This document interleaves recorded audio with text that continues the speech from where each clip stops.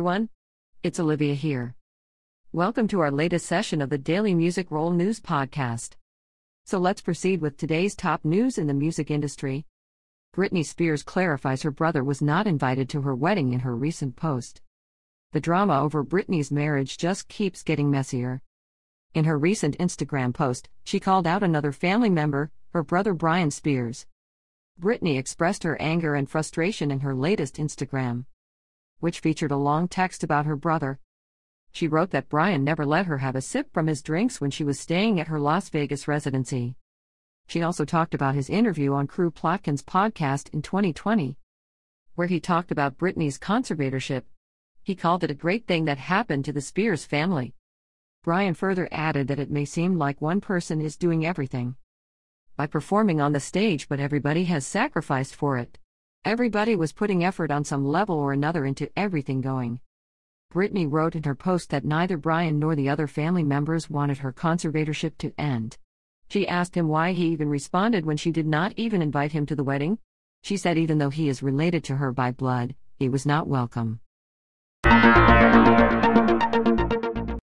J-Hope is the first BTS member to release his solo music, says Hybe.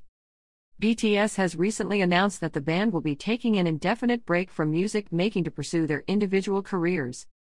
And only a day after the big announcement, it was disclosed by Big Hit Music that team member J-Hope is the first member in the group who will be showcasing his solo performance in the upcoming release, according to the reports from Billboard.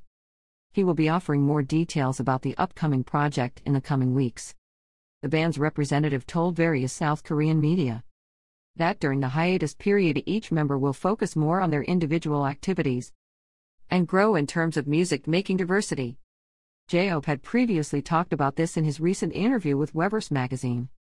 He talked about the mental state of the band members when they were preparing for their performance at the 2022 Grammy Awards.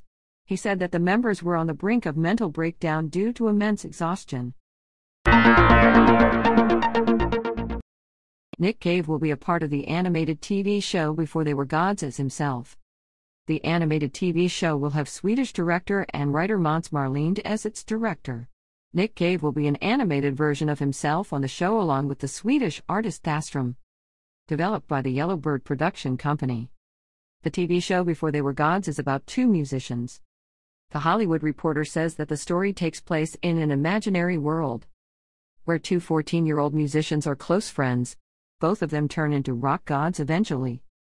In the show, the two characters go on an adventure to find the ultimate truth, immortal beauty, and cheap wine.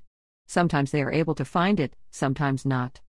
What they always encounter is the promise of endless love in the form of the mysterious and beautiful Linnea, who they have both deeply fallen for. While Thastrom said he always wanted to be a cartoon character, Cave explained that he was excited to find out what Thastrom and he could have been done if he ever worked together through the show. As for director Marlind, it is his dream project.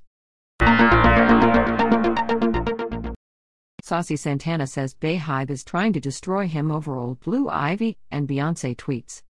The rapper had already made it clear that he will not be apologizing to Beyoncé's fanbase, better known as Beyhive, for his old tweets about Queen Bee and her daughter. The rapper finds himself in a tirade on Twitter with Beyoncé fans before her concert in Houston, Texas, the hometown of the pop diva. She expressed his anger because the singer's loyal fanbase won't let him off the hook for his controversial tweets about Blue Ivy in 2014. He tweeted that he was prettier than then 2-year-old Blue Ivy's mom and called her nappy-headed.